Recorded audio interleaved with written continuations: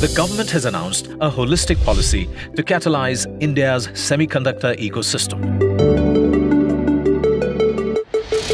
In line with this, MeitY has announced Digital India Initiative Chips to Startup Programme for capacity building, inviting participation from academia, R&D organizations, startups and MSMEs.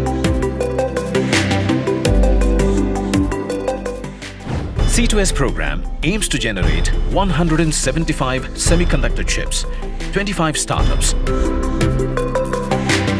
85,000 manpower at BTech, MTech, PhD level in chip design area at 100 institutions by way of providing them exposure of the entire chip design cycle.